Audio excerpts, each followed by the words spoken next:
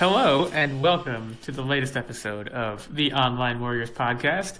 This is episode 4.7. That's season 4, episode 7, according to the notes I have in front of me.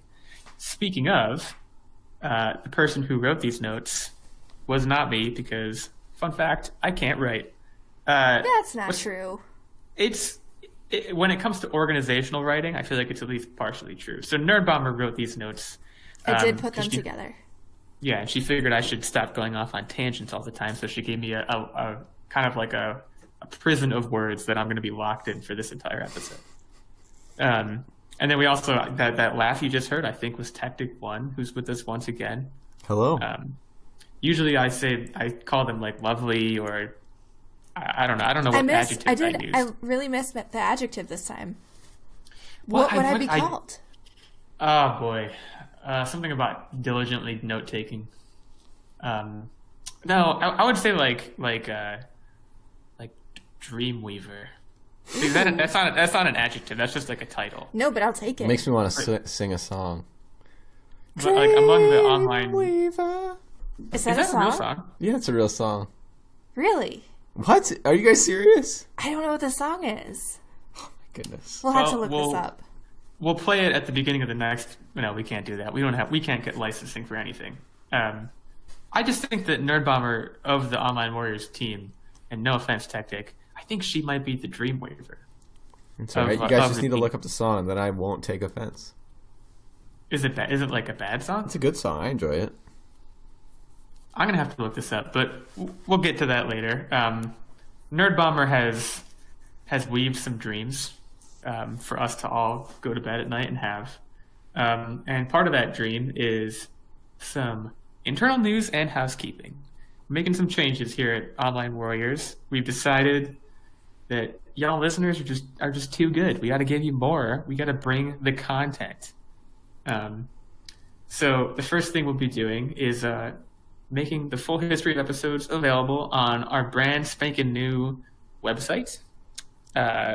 Yeah, for the first time ever. Now, because it used to be you could only access the last 10 episodes of the show. So now you can go back and look at all of the episodes to your heart's content, listen to really old news, listen to us banter. Actually, one of the most exciting things for me is we used to do the game show episode, or the little game show things at the end of the episode.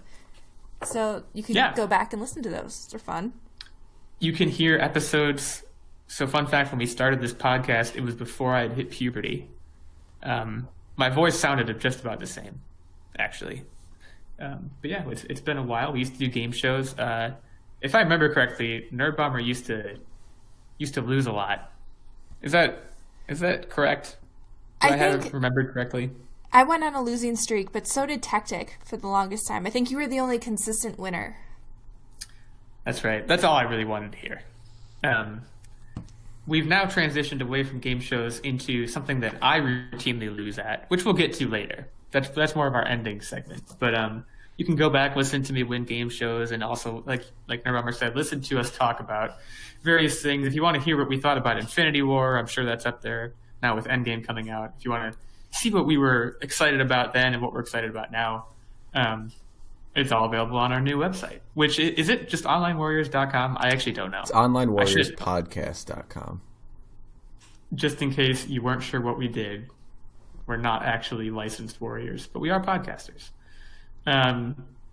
We're going to move also. This is exciting. I feel like I need like a drum roll or something. Is anyone? Okay, pretty good.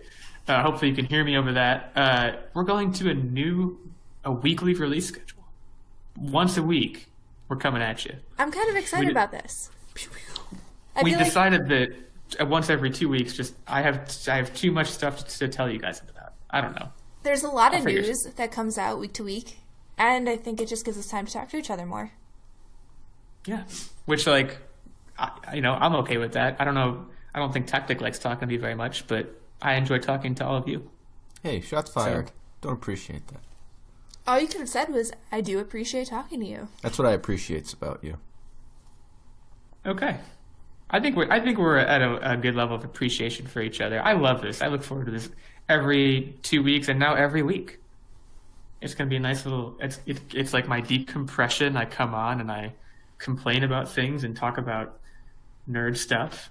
And now I'm going to do that every week. And we're also going to be establishing a Patreon, but that's TBD. Yeah, we're trying to figure out what the appropriate levels for different Patreon reward tiers are. So we'll be figuring that out and having that established sometime in the near future. And as for the use for the Patreon funds, I don't know. What are we willing to divulge our plans for that right now, or are we not there yet?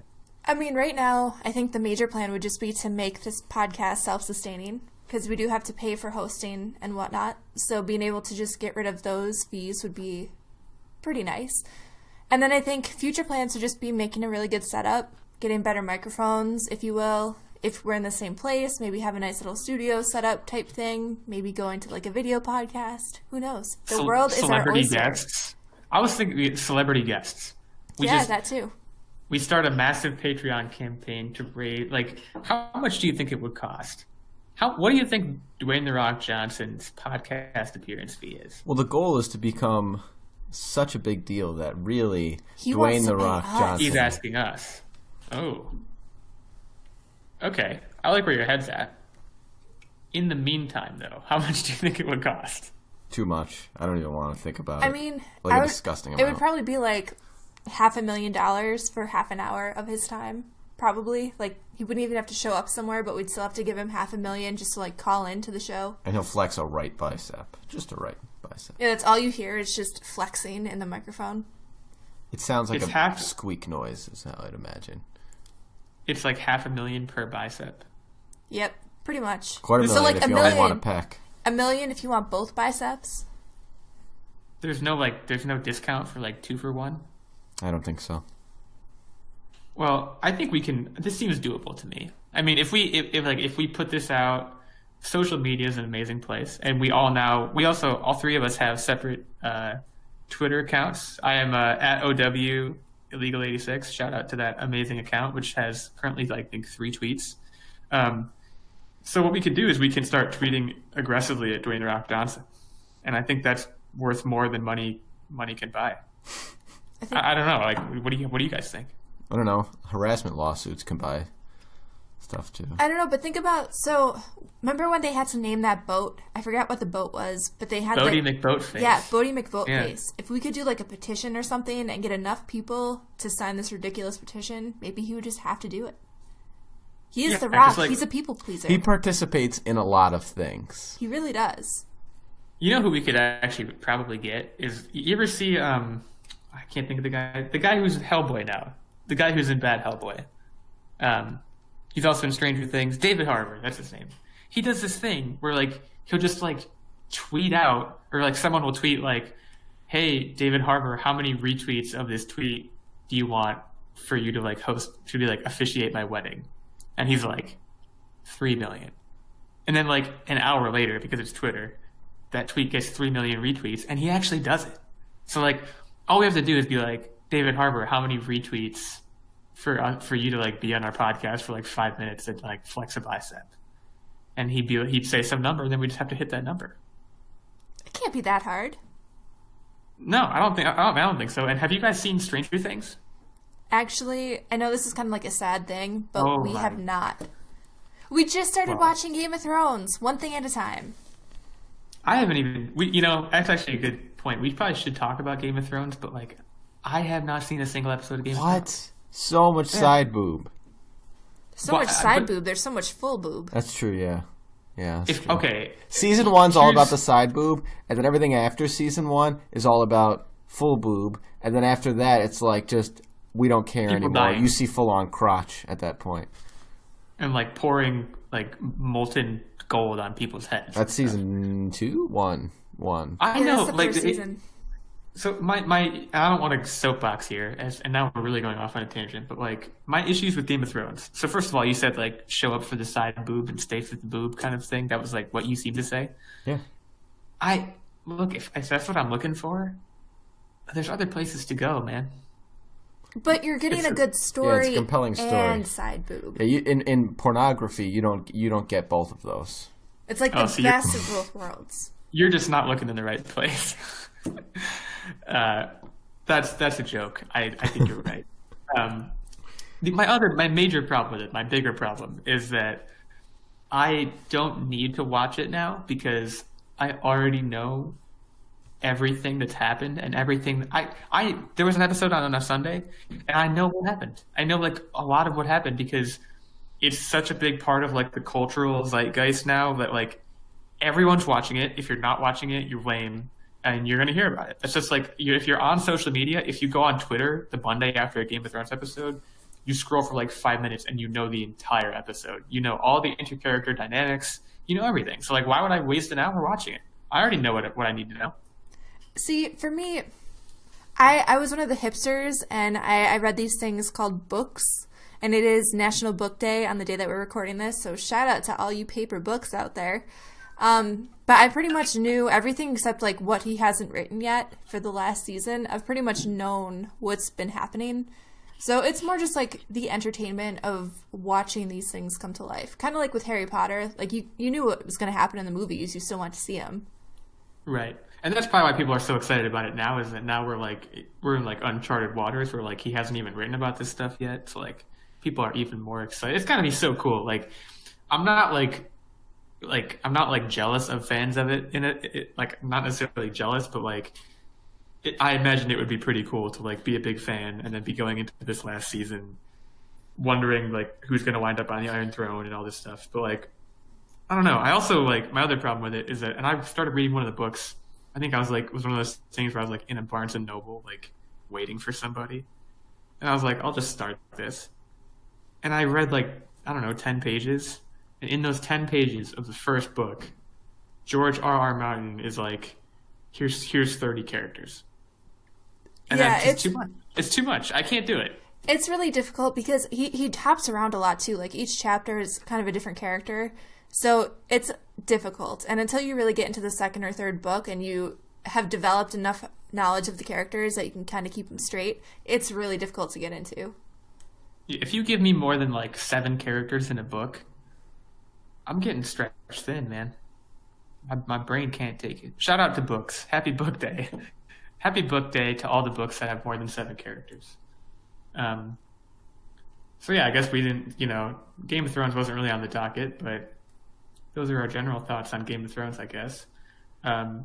What is on the docket? We're gonna switch it up a little bit. Usually around this time we would talk about what we've all been up to, quote unquote. But we're gonna front load the news this week. So first of all, before we start, how are you guys doing with this? Are you okay? Are you hyperventilating? Are you freaking out? Right now, I'm like buckled in. I'm ready to go. I like read up on my news. I'm not like winging it this week, so I'm good to go here. Tactic, are you ready. winging it? I'm okay, prepped. You're good. Let's talk about one of my childhood idols, honestly, Will Smith. He's back. I guess he wasn't really gone, but like he's back in a big way with this new trailer for this movie called Gemini Man. This trailer came out yesterday, right? The day we're recording this, it came out the day before. Right. So yeah, it came out on the 23rd.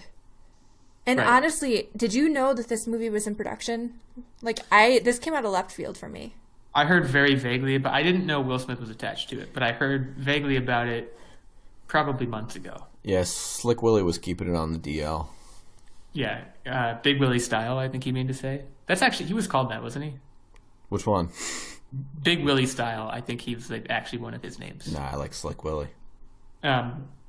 I am also partial to Slick Willie. Either way, Slick Willie is in this movie, and it seems like the whole... Well, you should pause right now and go watch the trailer if you want to hear us talk about it, because we're going to talk about it. Essentially, Will Smith is at war with himself. Yeah, he's like some assassin type figure. I think he's like a paid assassin or some kind of mercenary or army man. And if they've cloned him, and now his clone has grown up and they've sent his clone after him to go basically hunt him down and kill him. So it's young clone Will Smith versus old today Will Smith.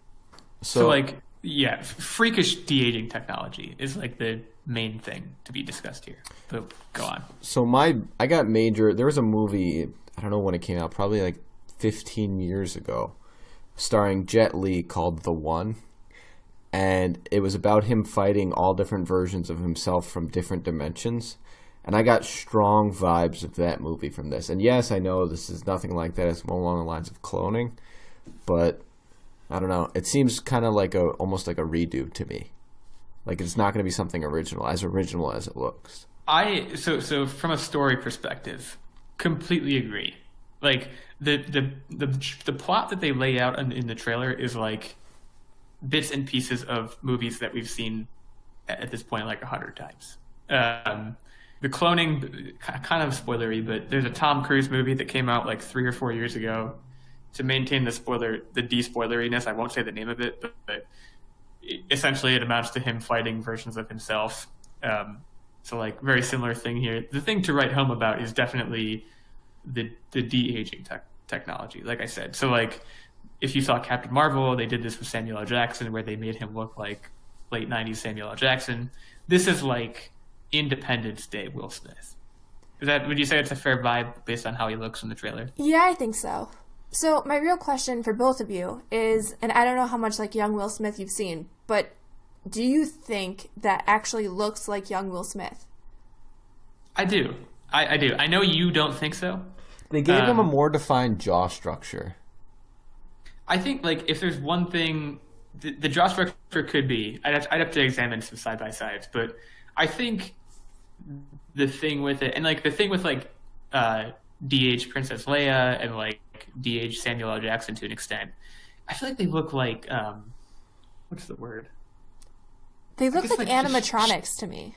To me, they look shiny. Like, yeah, they look like shiny. Like they literally, and I guess in this instance, it makes sense because like he's supposed to be this like hot off the line clone who like has never had anything bad. Like he has no scars or like deformities because he's like this perfectly engineered clone of Will Smith. But like he looks shiny, borderline plastic, I would say. Yeah, I think that's the part that's going to freak me out because I don't think he's intended to look that way. But even in Captain Marvel, I remember thinking like there were a few times that really caught me off guard how plasticky Samuel L. Jackson looked. And there's no amount of like acting or buffing out that can really like suspend my disbelief enough for me to like not be kind of creeped out by it. Because it's kind of creepy. It has to be unbelievably hard to avoid the uncanny valley with that sort of thing. Like to not make him look like a very lifelike robot or like, you know, like I can't imagine how difficult the de-aging process is. And like based on the trailer, like I have definitely seen worse attempts at it than what Gemini Man is displaying. Right, like it didn't look bad, but I don't know. I feel like I'm going to go through this entire movie thinking like this is a creepy animatronic version of Will Smith. And they could have almost pulled it off better if they found either a lookalike, because God knows there's so many lookalike actors out there, or even get his son. Like, I would find that a little bit more believable. I don't know why. But they tried the him and his son thing in that M. Night Shyamalan movie that was terrible, and it was terrible. Yeah, that's true. Also, Jaden Smith. Shout out to Jaden Smith. Isn't he kind of like off the reservation? Isn't he like kind of a nut? Have we confirmed that? He's a little bit of a nut. I don't know.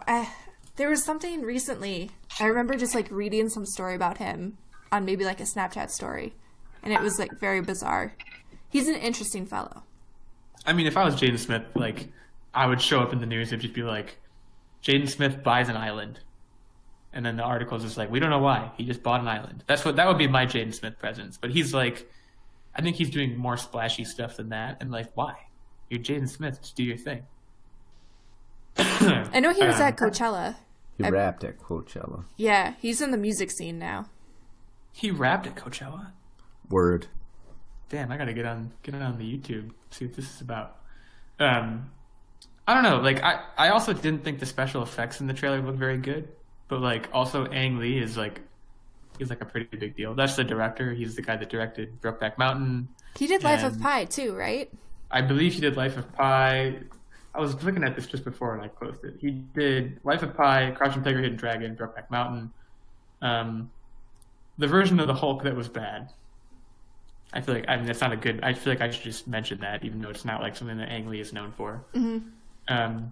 Yeah, he's done a bunch of movies, a number of which have been considered very, very good and have won like a bunch of Oscars. So like, probably will be good. I don't know. Like I'm not as enthralled by it as I want to be, if that makes sense. Yeah, I feel like the internet was in like a hubbub about it, and I was just kind of, it looked okay, maybe. Mm-hmm. I don't know. I think my theory on it is that we all, and I include myself in this, we all just want like 2004 Will Smith back. I want that man back so badly. I want Hitch. I just want Hitch. I want Hitch too. I mean, let's start there. But like, I also just like, there was that like golden age of Will Smith, right? Where he made like Men in Black 2, Hitch, Hancock. Well, Hancock not really, but like I Am Legend, I, Robot. Like he was just pumping out like a movie a year. It's kind of like what The Rock is doing now, I guess. He's pumping out like a movie a year. They were all at least reasonably good. Besides The Rock, so like The Rock, some of his movies are not even in the realm of reasonably good. Is there any actor today that is anything like what Will Smith was back in the early 2000s? In terms of like blockbuster potential, I can't think of anyone. Like there's no one who really pumps out a ton of movies like that and of like a bunch of different genres. Oh my goodness, help me out here. Jurassic Park. Oh, Chris Pratt. That's a pretty good answer. Yes. That's a pretty good answer. Yeah, but he's kind of cooled off. And he all just of does, the like, Avengers. epics. Yeah. Jurassic Park. That's a franchise. You have to remember that besides Men in Black, Will Smith, like, he wasn't a franchise guy. He was write a standalone movie and make me your guy. That was like what he was. Like, I'm trying to like Google Will Smith movies and just to like see if I can pick out the golden years of like Will Smith, because they were just, oh man, 2006 Pursuit of Happiness, 2007 I Am Legend, 2005 Hitch, 2008 7 Pounds, which like I feel like is a very underrated movie. It's super sad, but it's very underrated. I'm gonna stick with my answer. We have the Lego Movie 1, the Lego Movie 2, Maleficent, Guardians of the Galaxy, Passengers, Avengers, Jurassic Park, Avengers, Jurassic Park, A Jurassic World, Avengers. Right, but again, those are all franchises. They're all franchises. Smith, like, really... But it's like multiple different franchises. You're going from the Lego Movie. I'm going to stick with I guess we are in, like, today's climate, it's all about the franchises. So if you are looking at it holistically, like, okay, if Will Smith was in today's world, I guess he would be a franchise guy. And I mean, he is, technically. He was in, bad DC movie. Suicide Squad. Yes. Yeah. I just, when I look back at like, okay, so Hitch is one of my favorite movies ever. If you didn't already know that, then you haven't listened to the podcast, because I feel like I mentioned Hitch before. That came out in 2005, right in the middle of the, I mean, for looking at it, like from 2000, like all the way up through like 2008, he was making one good blockbuster movie a year, without fail. And like a number of, like, there were some, like Bad Boys was another one of his franchises, Men in Black was one, but like for the most part, they were just these standalone movies that he would just make one after the other, sometimes two a year. And it was amazing. He was so good. And I want it back. I want it back so bad. Like when Bright was coming out, I was like, I hope Bright is good. Bright wasn't good. I saw Concussion, which is a 2015 movie about the NFL that like was very middling. He hasn't had like a huge hit since probably since I was in high school. Yeah. And I want that back. So like, I hope this is good. I hope it's really good. I think Suicide Squad was like his biggest attempt in the last few years, and even that, like, it was just such a not great movie. Yeah, like as I scroll through this, I am seeing nothing that suggests to me that he had any good movies past, like I said, I think like 2008. 2008 Hancock came out. Maybe he's just being smart about it. You know, a lot of the times they see these scripts and they go, this could be a gamble. I mean, it could definitely be that. It could also be that he's like getting old and like doesn't have the energy for like putting out 2 movies a year anymore, which is like totally understandable. I saw, do you guys see that he came out with a movie called Focus in 2015 that was like, we did see also, that. It was like okay. It was like very average. So like I can't think of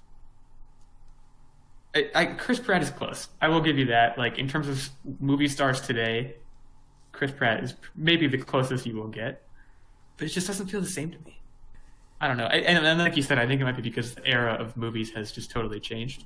But I want that Will Smith back, and I hope we get it back. Will Smith, if you're listening, we want you back. So that's Gemini Man. Let's talk about the Samsung folding phone, which I think we talked about this like 2 or 3 episodes ago, didn't we? No, this all pretty much happened over the weekend. Well, but didn't we talk about the folding phone like coming out? I think we talked about the concept when we talked about the Consumer Electronics Show. Oh yeah, almost certainly. Well, since then, some bad things have happened. Yeah, so the phone was actually supposed to come out relatively soon. I think it was like this week. And they gave out a bunch of test units for review. And a lot of the reviewers were finding that the phone would actually break. So one of the instances, there was like a protective layer that people were mistaking for like some kind of removable film. So they were taking it off, and then that would break the phone. But also just within like a day or two of using it, the phone would break. And yeah. It's just, it sounds like it's not even repeat. Like, it sounds like there are phones that are. It's not like they're all breaking the same way. It sounds like they're breaking in different ways that like should have been caught a while ago. Was my general vibe from this. Right. And so the phone was supposed to cost $2,000. So to have a device that would break within a couple of days is obviously like super unacceptable. So Samsung, after all the bad reviews and publicity over the weekend, they actually pulled the phone, and they're going to go through and redesign it and try to fix the problem. And they've pushed out the release date. But it's just like, how do you get this far where you're a few days away from releasing the product and it's still breaking? Like, how did no one catch that? If it's literally that widespread where it was almost every reviewer calling out that this thing was breaking, how does this happen? How many people do you think got fired? Because like when I read this article, my first thought is like an entire division of Samsung got fired. So I have some theories about this. So let's talk about Samsung's products, specifically the phone market, or the tablet market, rather, or the phone market. I don't know what you want to call it, one or the other. But either way, it's not a very dynamic device. It's not very mechanical. There's not a lot of moving parts, right? It's a slab of technology. But it's a folding slab. Right. Oh, wait, you're talking about just the tablet? I'm talking about the division that makes these phones, right? Their bread and butter is not moving parts. It's a slab of technology that has some kind of interface to it and some software to it and some electrical to it. There's nothing moving. So I'll bet you money that the talent pool of strictly mechanical people to review and maybe develop these things didn't have a lot of experience there, and that's kind of probably how this fell through. That's my theory. So you think they were like in a boardroom and like some guy who like just works on computers was like, just throw a hinge on it. And they did, and they're like, this will be fine. And then it wasn't fine. Sure, absolutely. I could see that happening. Fatigue on mechanical parts, everyone thinks that when their background is mechanical parts, right? But right. You know, it comes differently with other backgrounds. But I mean, okay, so I know I have an OtterBox on my phone, and I can drop this thing now, and it doesn't break. But if I ever even considered putting any kind of metal part and any kind of pressure near the screen of my phone, I would be sweating. Like, I couldn't imagine... you're a consumer. You're a consumer. They're producers. They don't care. Right, but like even the concept of putting a hinge next to 2 screens, like that just seems like a terrible idea. And I know they probably should have vetted it out further, but like even how did they not test it out and be like, oh, this doesn't work?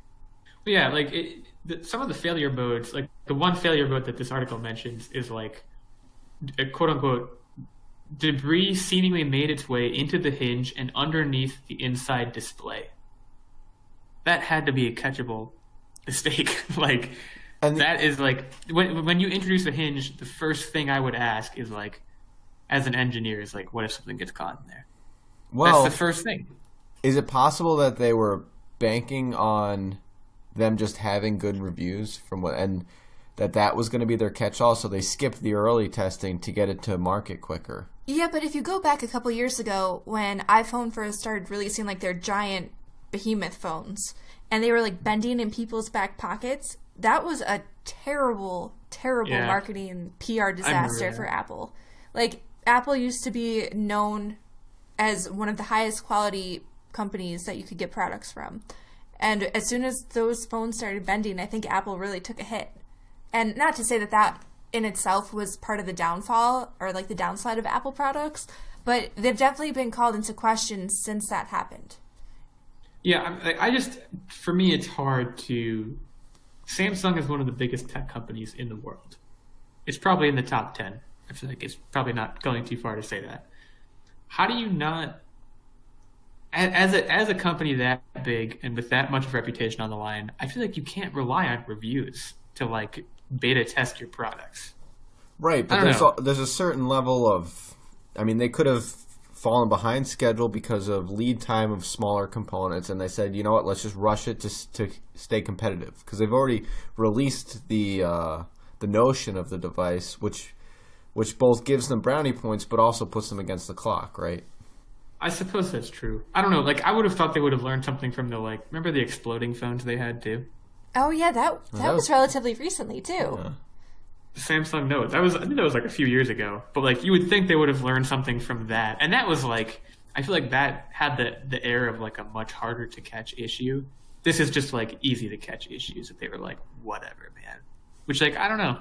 I've always been an iPhone guy, so I don't really have a horse in this race. But like, on the broader spectrum, so the whole point of this phone is that on the folded up level, it's basically the size of your phone, and then you unfold it and it's like a little tablet. For $2,000, you could buy a phone and buy like 10 tablets. You could have so many Fire tablets, so that if you really wanted to carry around a Fire tablet, you could have like 10 of them in your backpack. Well, Fire tablets are like... I'm not sure they're the best example because Amazon is trying to give away those Fire. Like, every time I go to look at the cost of a Fire tablet, they're like either free or like someone's trying to throw it through my window just to make me have it. Like, they're like $30, aren't they? Aren't they like super cheap? I think so. Yeah, at this point. So like, that's a good point. Like, just get the nicest phone on the market, which is probably like $1,000, and then get a $30 Amazon Fire tablet. And the added bonus of that is that then you can beat the crap out of this Fire tablet, and if it breaks, it's fine. It costs $30. And like, the thing that I'm trying to wrap my head around with this whole folding phone concept in general. So part of the reasons why tablets can have higher processing power than your regular phone is because there's more space. It's a bigger surface area. You can pack more processors and stuff in there. I don't really know hardware, so I could be talking out of my ass. That's a real possibility. Mm-hmm. But like with a phone, now you're basically taking all of that extra space because you have the hinges, and you have like now compartmentalized this device. Are you trying to make a device that's jack of all trades, master of none? And then what's the worth of that? Why would you pay $2,000 for that? I think they are trying to make that device, which is a jack of all trades, master of none, and they're trying to sell it for $2,000. Do you know why? Because they can. Well, that would be one reason, but I think they probably had some focus group or some chowderhead was like, I got an idea. What if we had a phone that folded and made a tablet? And they were like, we could charge $2,000 for that. And this numbskull would buy it. It feels like, as far as the next big innovation on cell phones, these companies are grasping at straws. Because they can't think of the next actual one. And isn't that sad? That we've kind of hit a standstill from a technological innovation standpoint? Honestly, I don't need anything else to happen to my phone except an increased battery life. If someone could figure out a way to make my phone last like 3 or 4 days on a single charge and still maintain all of the capabilities of my current iPhone, that would be something that I would spend a ton of money for. So this is a good kind of conversational way to wrap this topic up, is like, okay, Tactic, what do you think the next big, let's say you're sitting in Samsung and they're like, what do we do? Break out of phones. Leave the phone, like, phones, they can't really do much more. I'm sorry, and I don't mean to say that I won't mean to say I'm not innovative either. I think it's... So you're agreeing with Nerdbomber, and you're saying phones are done. We've gone as far as we can with phones. Yeah, for now. I think there's other leaps that we can take, and I've gone down the soapbox before with quantum computing in the past, but I think until we get that leap, let's focus on some other stuff. I want to hear, better headphones. Samsung has headphone technology. Make me feel like I'm at a concert. And make it affordable. You can have concert-like headphones, but at what cost? Get me affordable, amazing headphones.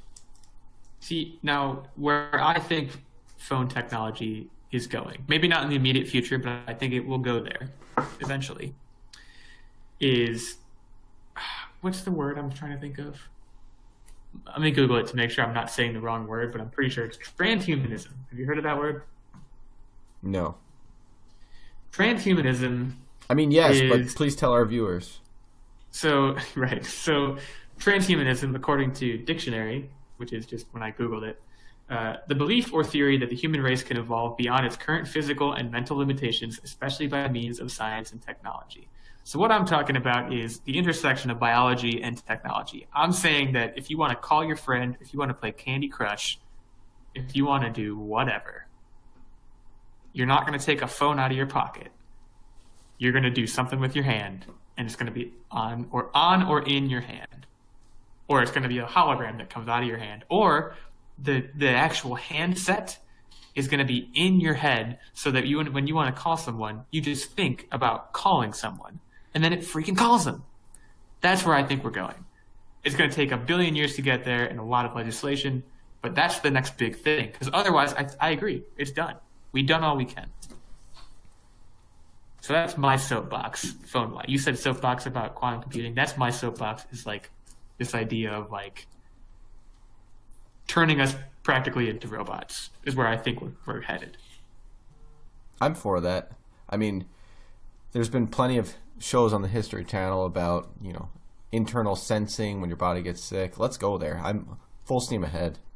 Right, and that's a good point. Is like we're already practically trying to go there with like, oh, put this Fitbit on your wrist and you can monitor your heart rate.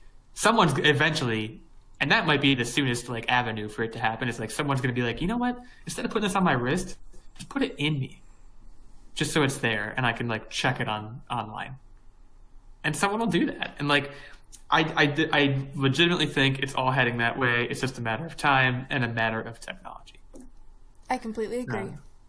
So you heard it here first, transhumanism. Well, you didn't hear transhumanism here first, but you heard my thoughts on where I think phone technology is going. Speaking of new technology. Yeah, go on. Not to steal the reins from you, but I am very excited. So at the end of last week, there was a Wired exclusive article detailing some of the new, basically details of the next PlayStation console.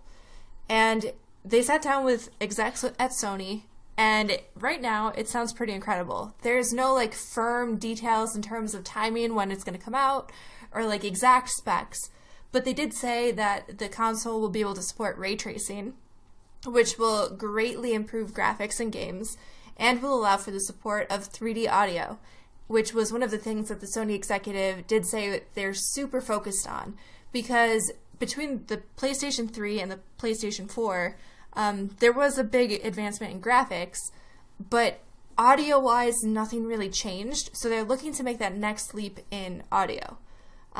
They also are going to have a solid-state drive instead of a standard hard drive, optical hard drive, which means that games will load so much faster.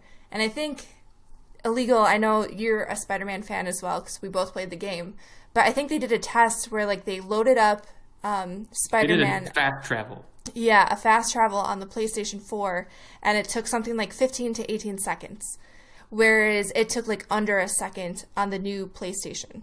Yeah, so. Like 0.6 seconds. That's the part of the article, because I've read the whole article. That's the part that like I most remember, and the part that most stuck with me is imagining this idea of like you're playing Spider-Man, you want to fast travel, but you don't want to sit there watching him on the subway in that like loading screen for 15 to 18 seconds, I guess, which feels like an eternity when you're playing Spider-Man. Did you so after the first like 4 or 5 fast travels, when it started to become the same video clip over and over again, I used fast travel like twice. Yeah, I stopped using fast travel because it was almost more engaging to just travel through the city itself. Like the fast travel totally broke my immersion. And that's like that's kind of a bad example because like swinging through the city is also like the funnest thing in the world. But like, how many games have you played where you open a door and then it's like loading and you're like, God damn it. It just like kills your flow and like kills your immersion and like. And I get distracted. Like then I start going on Twitter and I stop paying attention to the game. Or that's when I get up and go to the bathroom and then I get distracted by the kitchen and then I don't come back for a little bit. So you can say that you get distracted in the bathroom because it's happened to all of us. It's funny that was your guys' biggest takeaway. For me, that wasn't.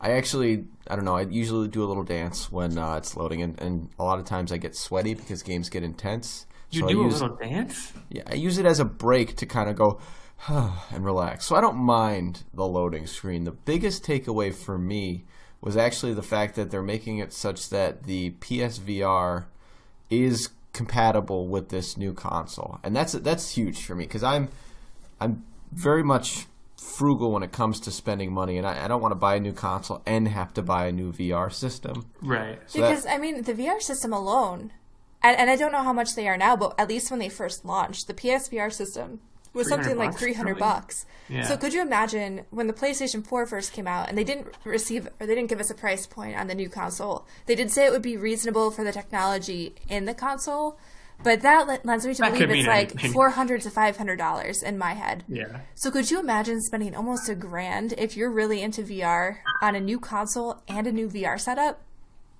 Like, no. I just think it's amazing that they're allowing the PSVR to be forward compatible. I think I do like the general focus that they have, because you mentioned the 3D audio too, and like, I mean, what's the importance of headphones to you guys? Because like, I've played certain games where like it is critically important, and actually VR is like one of the more recent experiences I've had with that, where like having the headphones in adds a huge amount. And like, but even like standard analog games, and horror games are a perfect example of like having the headphones in and having an immersive audio experience is a huge part of it. So like, I totally am behind their focus on that as well. I mean, headphones to me, and I don't really use headphones a whole lot because usually Tactic and I are playing together. So unless we're playing on separate consoles, I usually don't have headphones in. But I do have a room set up where we have the surround sound, and there's not many games that utilize it very well. Like, it's kind of there, but it's not super well utilized. Like, the quality of the 3D audio in games is just not where it should be, considering we have 4K quality video at this point in time. And that's a good point, because like, I think, and I mentioned horror games specifically, and I think that's because I imagine it's both a hardware issue and also a game developer issue, where like horror game developers focus so much, in my experience, so much of their time and effort on sound design and making 3D audio, or like getting as close to it as they can, because they know how important that is to the genre. But like Call of Duty, like, they don't care. Well, I disagree there. I can't imagine. Actually, Call of Duty, if you play that with a really good set of headphones, it makes you super competitive. Yeah, you become way more competitive because you can hear people sneaking up behind you. It's actually very immersive if you get into those type of games. Fair point. I haven't played any shooters, and the last shooter I played was Destiny, and I feel like they probably didn't care much about sound. But yeah, PS5 sounds pretty cool. It is going to be called the PS5, right? I mean, I would assume so. That would follow the trend, but you never want to assume. You know what they say. Now, the thing you wrote, and again, I'm referring to back to the meeting notes, the show notes here. After PS5, you wrote Xbox One sad. Right. So can you get into that? One of the other releases at the end of last week was the Xbox One sad. It was, oh man, was it? It was something, the Xbox One S All Digital Edition, which when pared down into its acronym form is Xbox One Sad Edition, which... It's a sad Xbox One. You have to wonder if they knew that. Like, did some marketing person not, like, squeeze all the letters together and be like, this spells sad? Or, like, did they do that on purpose because there's no disk drive and it's kind of sad? It might be rebranded down the road, I have a feeling. So, well, I think it's slated for release sometime in the next coming months. And basically, they took the Xbox One S, they removed the disk drive, did literally nothing else to the case, like, is exactly the same. And they're selling it for, what is it, $250 right now? Which is just absurd. The price... Is that more or less? At this point in time, I'm pretty sure you can buy an Xbox One S with a disc drive in it for $199 at most retailers. And they did say that you'd be able to buy the Xbox One Sad Edition for $50 less than the Xbox One S. But like, it doesn't seem worth it at all. It doesn't seem worth it. And the games that they bundled with it, I'm guessing they did this to bundle something with Game Pass. But the games that they included with the console are all on Game Pass anyway, so what are you getting? It's just very confusing. Bottom line is, well, no, I think it's very sad. Yes, very sad. It's fair to say. Very sad. So I guess we can leave it at that. Let's kind of decompress, head into the chill zone. The chill, what are you doing Wednesday zone? Even though today's Tuesday. This is coming out on Wednesday. That's a fun fact about the podcast for those that don't know. What are you up to Wednesday? We actually do it on Tuesday, so it's kind of disingenuous. But you guys hear it on Wednesday, so it works out. Yeah, if look, this is a good chance to engage with us. If you have moral issues with us calling it, what are you up to Wednesday? Is it what are you up to Wednesday or what are you doing Wednesday? I think we've always called it what are you up to Wednesday. If you have major issues with us calling it what are you up to Wednesday, drop us a note on Twitter, either on the Nerd Bomber account, the Tactic account, the illegal account, or just any of the accounts. I mean, we're happy to there on Twitter. We're all there. I mean, will we listen to it? Yes, we will listen to it. We absolutely will. We're not married to the name, I don't think. Anyways, Tactic, what have you been up to Wednesday? You know, with this past holiday, it was a lot of food for Easter. I know had my fair share of Tiski because there's a big Polish culture where I live. So, do tell us, what is Dingus Day, Tactic? Well, I didn't even say about Dingus Day yet, and I celebrated Dingus Day. And what Dingus Day is typically... It's not made up. People think it's made up, I know, just from hearing you say it. This is what I think it is because it wasn't around where I grew up, but when I moved to a new location, undisclosed, it was very prevalent. And what I've gathered is the day after Easter, many Polish people gather to get drunk. I think that's what it's celebrating. I think it's supposed to celebrate, if you're a religious person, I think it's celebrating like the end of Lent and Easter's happiness now.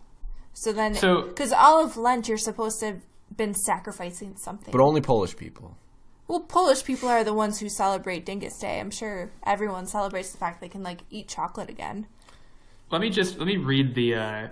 I have the Wikipedia article up. It also has to do something with love because men are squirting women with squirt guns and women are hitting men with pussy willows.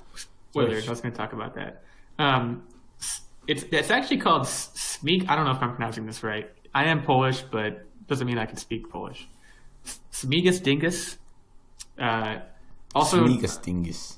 Meaning, quote unquote, Wet Monday in Polish. So that's what you celebrated, Wet Monday. Mm-hmm. It's a celebration held on Easter Monday, mostly in Poland, but also in Czech Republic, Slovakia, Hungary, and parts of Western Ukraine. For a whole day, it is also observed by Polish diaspora communities, particularly among Polish Americans, who call it Dingus Day. Also worth noting that people can probably narrow down pretty easily where you are based on your celebration of Dingus Day. It's not very widely celebrated, believe it or not. With that said, you spoiled one of the major traditions. Traditionally, boys throw water over girls and spank them with pussy willow branches on Easter Monday, and girls do the same to boys. This is accompanied by a number of other rituals, such as making verse declarations and holding door-to-door processions in some regions involving boys dressed as bears. I've never heard that part. Oh, can I celebrate that one? Go for it. Hey, there's always next year. I have gone to a Dingus Day celebration with you guys. This was many years ago. But it was great. It's fun. You do some polka, you drink some beer, eat some pierogies. And dress like bears. This is exciting. Now, as pierogies go, are we talking meat pierogies, cheese pierogies, sauerkraut pierogies? What's the situation? I'm all about the kraut pierogi. I don't know if I've ever had a meat pierogi, like ever. It's called an empanada. Yeah, I'm pretty sure that like goes into like the empanada realm of food. Yeah, meat pierogies I might have just made those up right now. Or I think is it potato another one? Yeah, potato is a big one. Okay, just forget I said meat. We'll edit it in. We'll edit it after. We'll recut this whole thing. We don't have the budget for that. Support us on Patreon, and maybe we'll edit out me saying meat pierogies. But that's cool. Dingus Day. Everybody's Polish on Dingus Day. What about you, Illegal?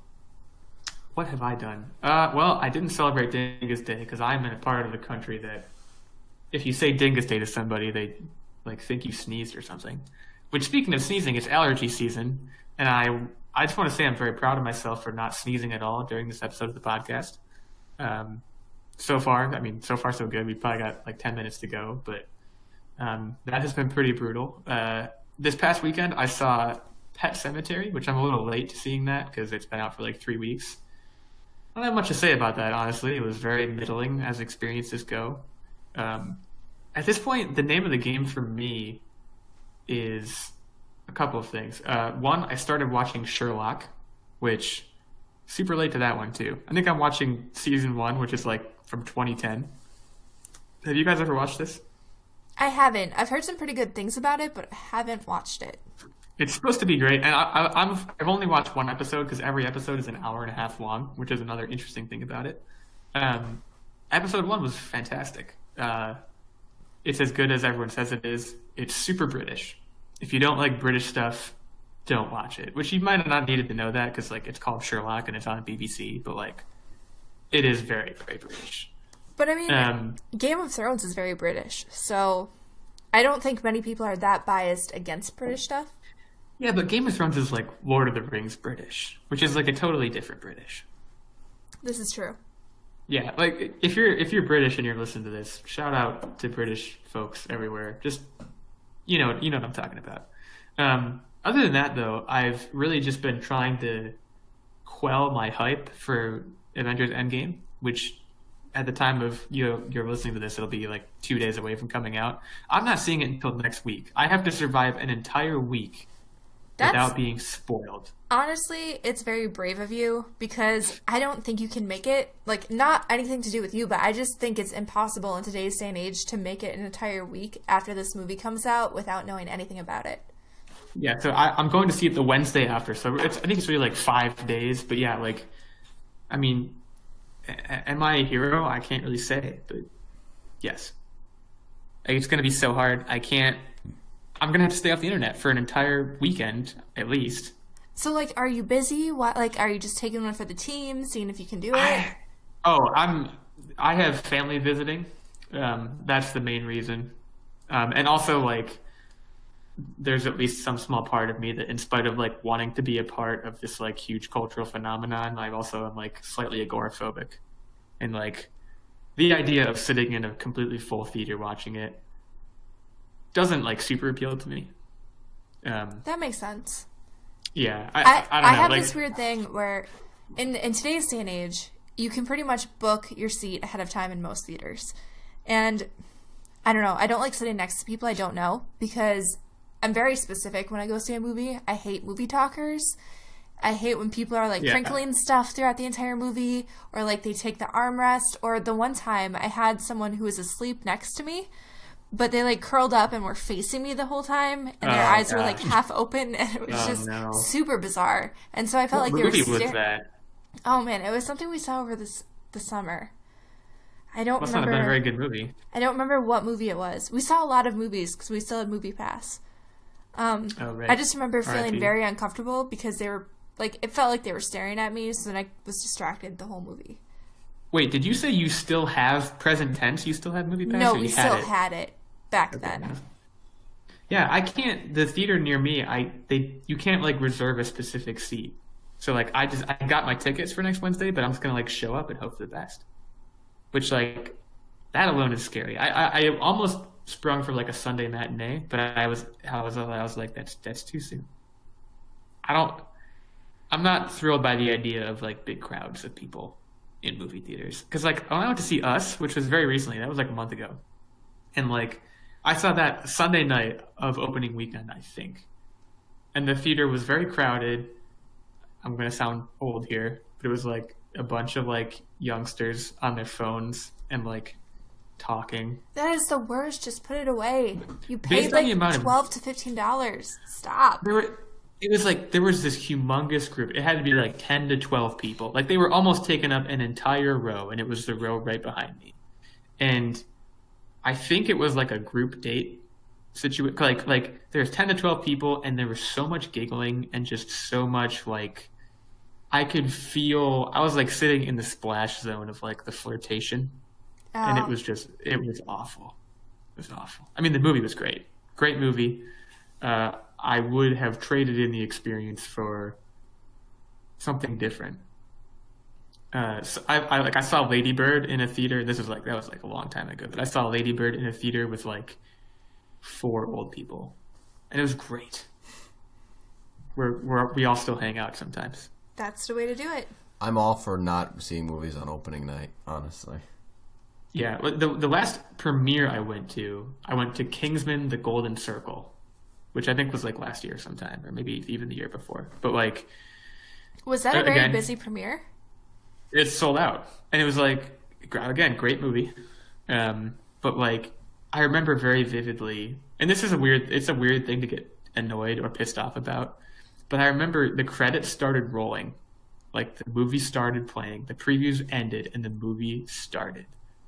And as the movie started and like the title screen came up, a group of like, again, same thing, a group of like 12 either like college kids or high school kids came in and looked and were like, oh my God, where are we going to sit? Because like, obviously there was nowhere for them to sit.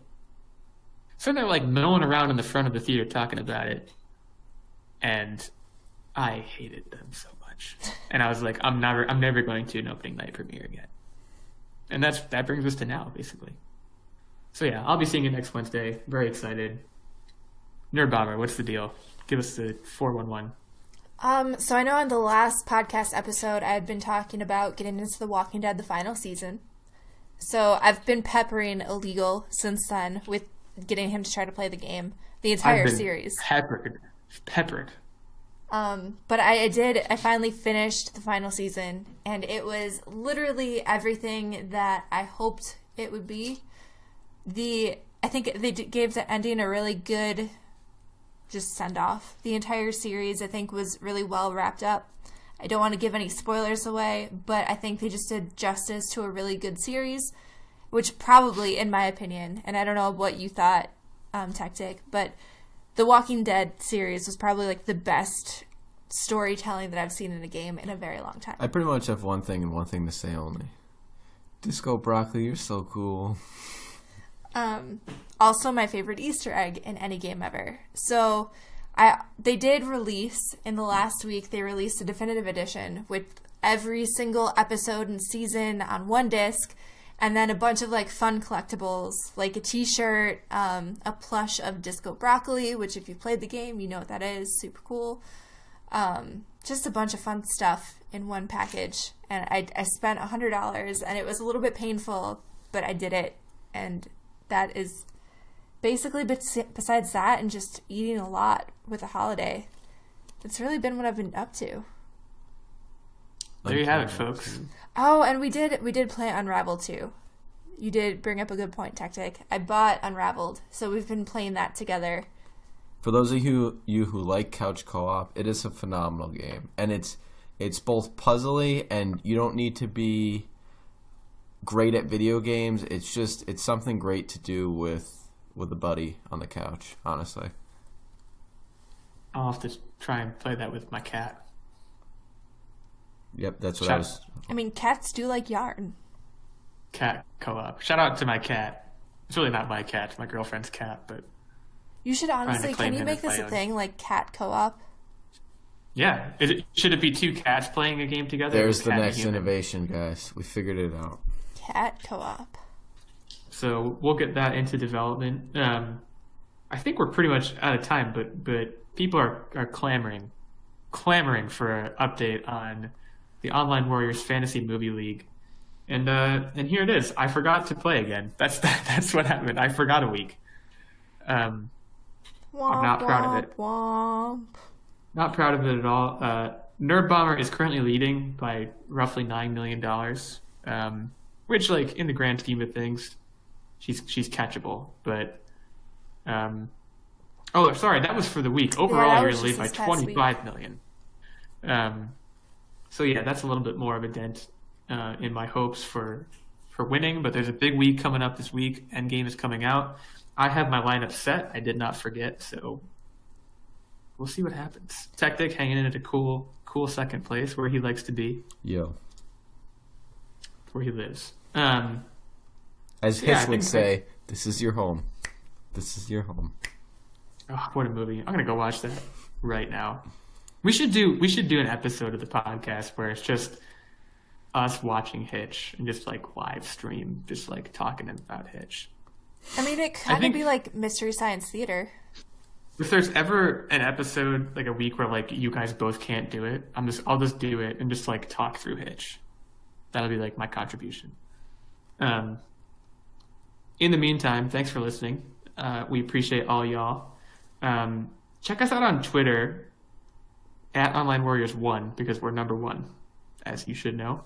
Also on Facebook and Instagram, and leave us a review on iTunes so that we know how much you love or hate us. Hopefully love. And yeah, we appreciate y'all. Here's to a great summer of online warrioring and podcasting, and yeah, that's all I got. See you next week. Guten Tag.